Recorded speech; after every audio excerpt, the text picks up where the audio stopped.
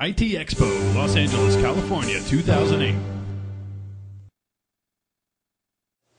Hi, welcome again to IT Expo here at the LA Convention Center. Coming to you from IT Expo West, I'm Eric Lanask, and I'm joined now by Jose Deras from AppTrigger. He is the Vice President of Sales Engineering for AppTrigger. Welcome, Jose. Thank you. Pleasure to be here. AppTrigger, of course, makes an application session controller. An application and application development, of course, are among the very hottest topics that we're talking about here at IT Expo. Especially, there's been a lot of hype around speedy or fast application deployment and around the creation of sort of a reusable software layer, right? Right. How is AppTrigger helping service providers address that demand? Right. Well, we spend quite a bit of time discussing this topic with service providers. We don't spend a lot of time on the application itself, but primarily how do you actually connect the application to the network? The biggest issue that the service provider is going to face beyond creating the application is how to deploy it. And how do you deploy it across different types of networks?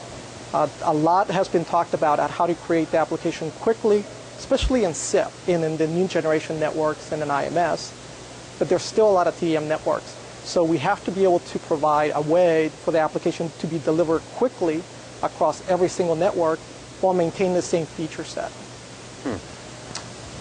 One of the interesting things now, of course, is with the evolution of what's going on with the internet, we're seeing a whole lot of a whole stream of constant stream of sticky applications, some consumer, some business-oriented, social networking, content on demand types of things. Right.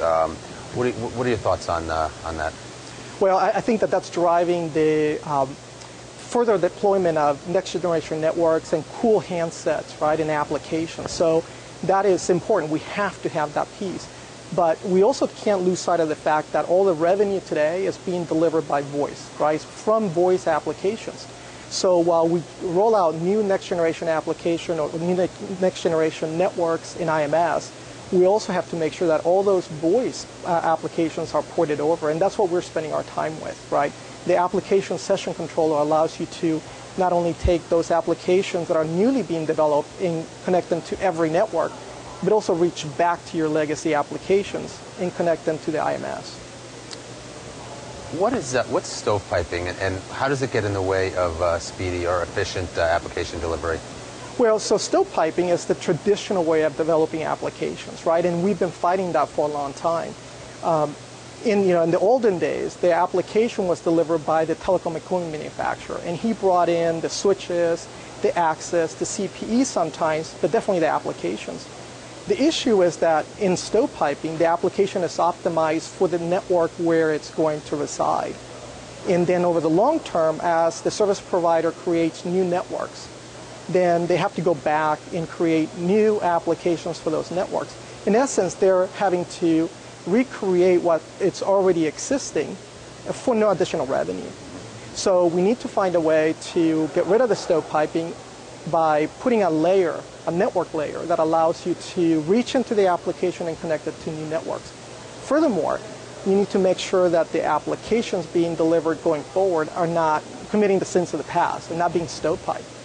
Okay, thank you. To what extent, and I guess also how quickly, can today's new purpose-built networks provide a return on their investment for the service provider network environment? Right. So we've done quite a bit of work in understanding what the return on investment will be, because if you're stovepiping those applications, specifically if you're having to go out there and recreate the application all over again, you have to do all the testing, you have to do the qualification, you have to bill, etc. So if you can find a way, again, to take some applications that are already connected and bring them to the new subscribers, then your return on investment on the new network will be that much quicker.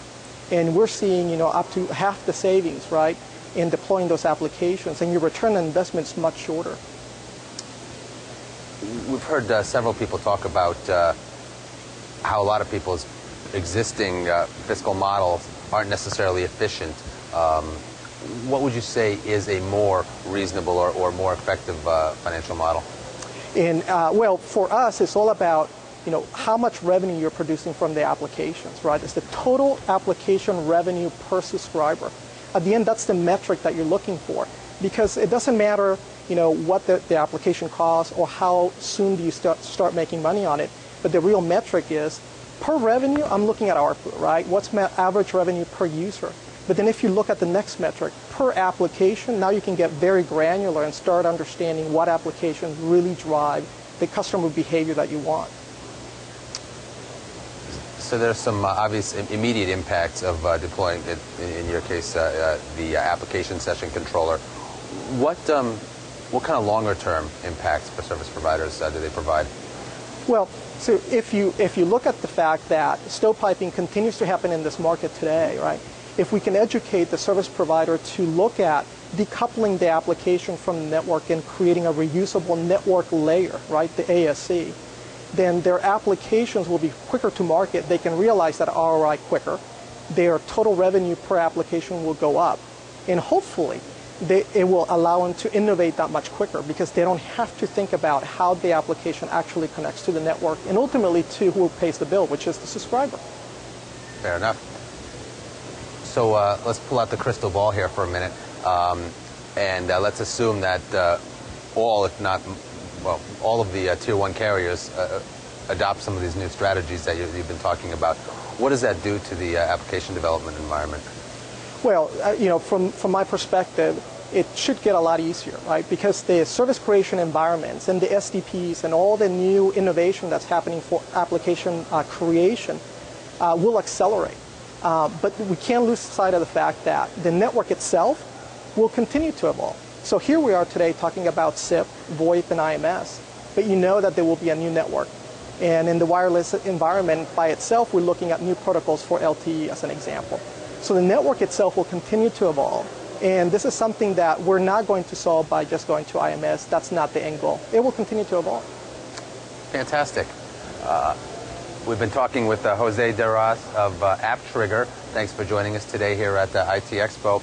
And once again, I think Jose's made it clear to us that the applications are the future of communications technology. Thank you. Thank you for having me.